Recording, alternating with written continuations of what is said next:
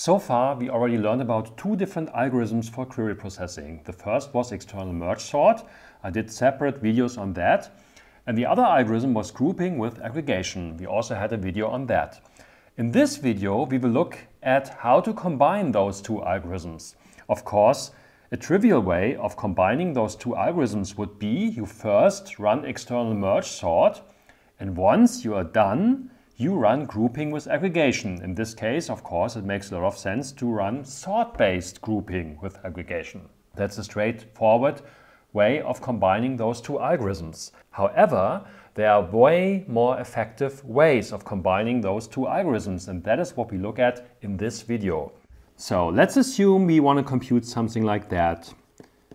Our query is select number count star from input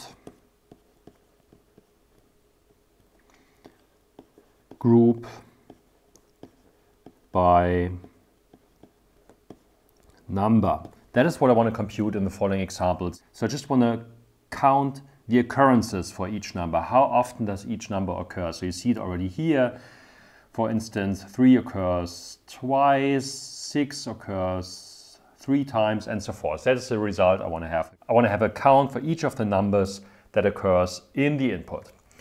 So how do we compute the result to that query? Let's first do it in the trivial way. Let's compute it by running the two algorithms step by step. So we first run external merge sort, and afterwards we run sort-based grouping with aggregation. That is depicted here. So in the first part, we run all of this. We produce a sorted 8-page run in this example. That is the final output of the sort operation. And once this has been written to disk, we can read it again and perform sort-based grouping and aggregation here, which means we read it into main memory again, run the sort-based grouping and aggregation, and produce an output. So that's depicted here. I read it again, run the grouping and aggregation, and then I output it to disk again. So here is where sort-based grouping and aggregation sits. Okay, so that is one way of doing that. However, it has some severe drawbacks, especially if you investigate the amount of I/O. So recall again, for producing the initial runs, we have to read the input and write it. That happens here. The input pages are all read once and written once in pass 0. That happens here.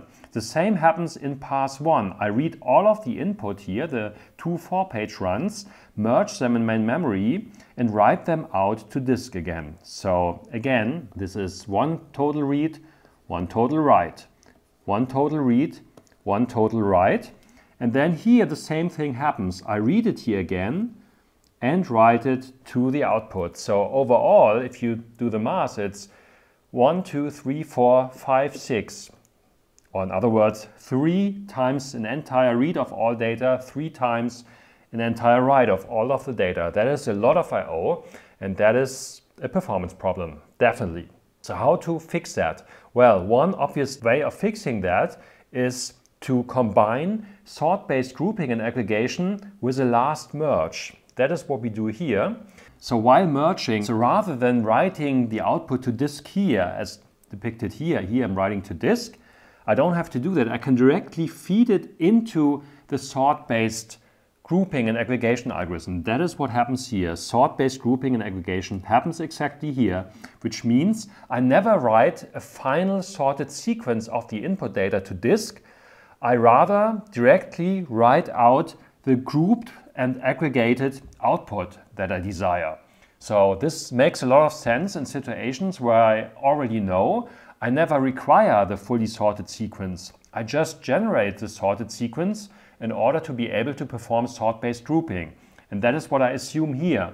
So all of the sorting is just done here in order to be able to perform sort-based grouping later on. So there's no need to write out the sorted sequence of input data. I can directly feed it into the sort-based grouping. And what do I gain?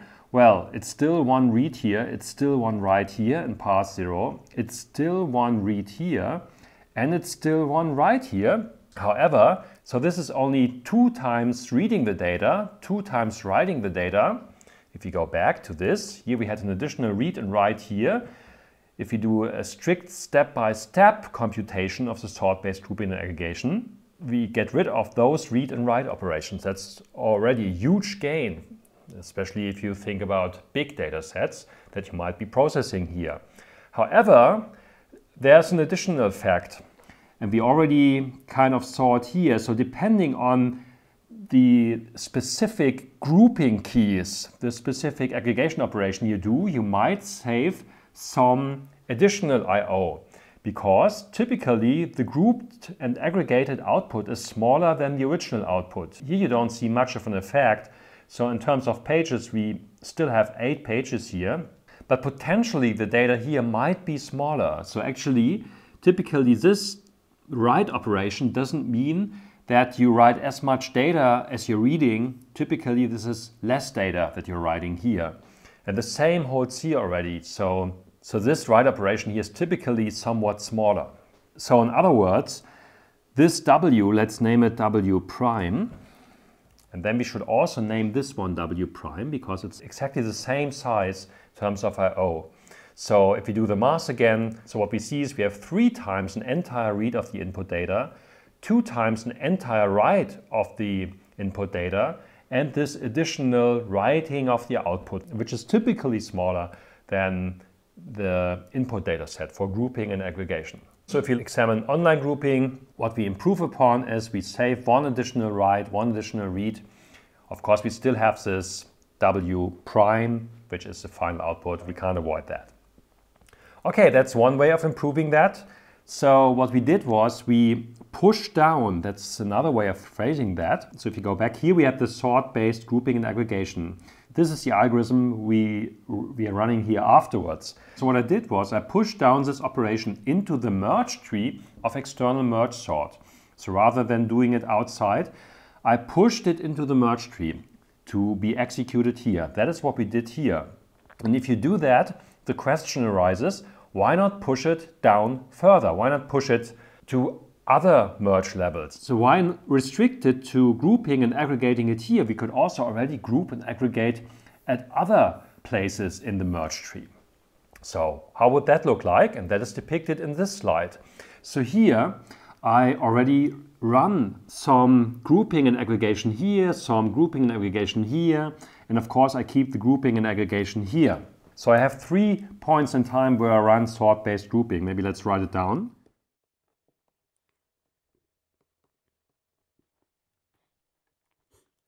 So 3 points in time. So whenever you generate a run, that happens here, 1 run is generated, be it quicksort, be it replacement selection.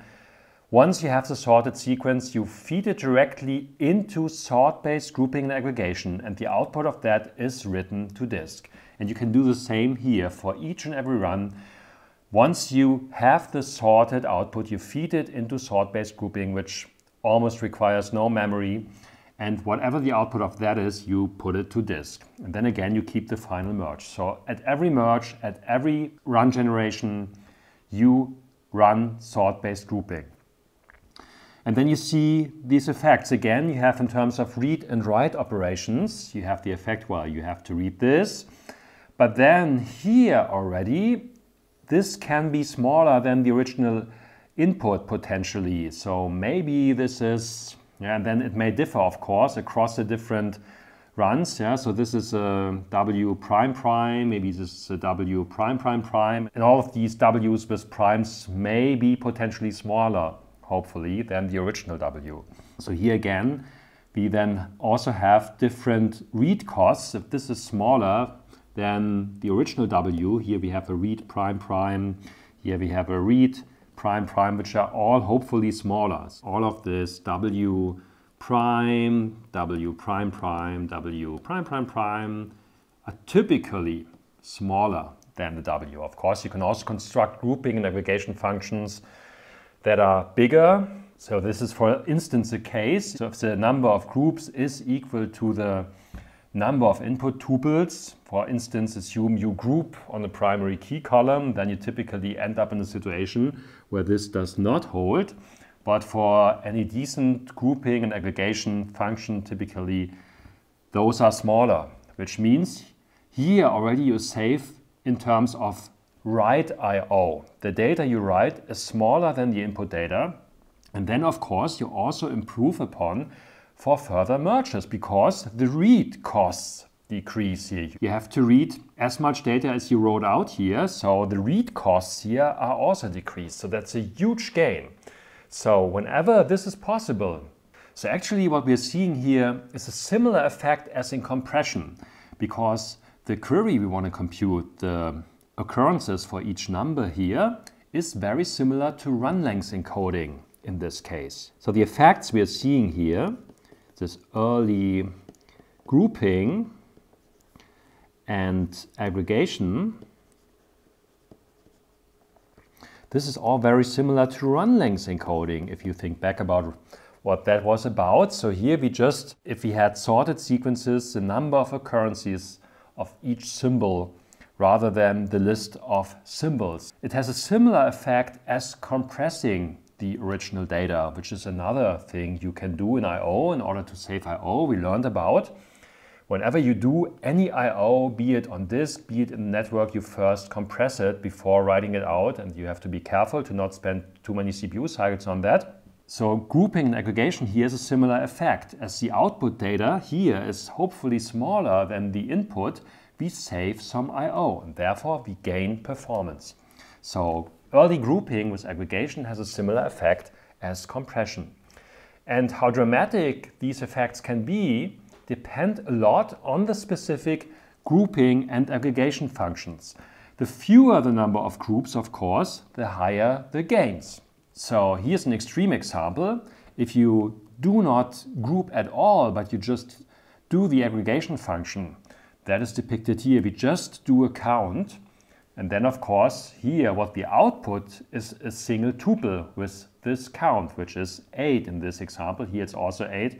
Again, you merge them in the second round and then you get 16. That, of course, is an extreme example of saving almost all of the I/O that is required. And you probably would run this differently. You just keep the single variable in main memory and add it up. But in a realistic case where you have only few groups, for instance, assume you had a query where you do something like this, select number. So that's a similar query as I showed in the beginning, but you divide it by 10, and then you do a count star. Assuming that this is integer arithmetic, what did we say from input? And then there's a group by number. So what this would do is it would, of course, reduce the number of groups by a factor of 10. So here you could expect that the number of I/O you perform is reduced by a factor of 10 as well. So the number of groups you create have a huge impact on the overall performance of such an algorithm of early grouping with aggregation. So keep in mind, very often in query processing, it makes sense to not run the algorithms one after the other. It makes sense to combine different algorithms, and while doing that, you can gain huge performance advantages.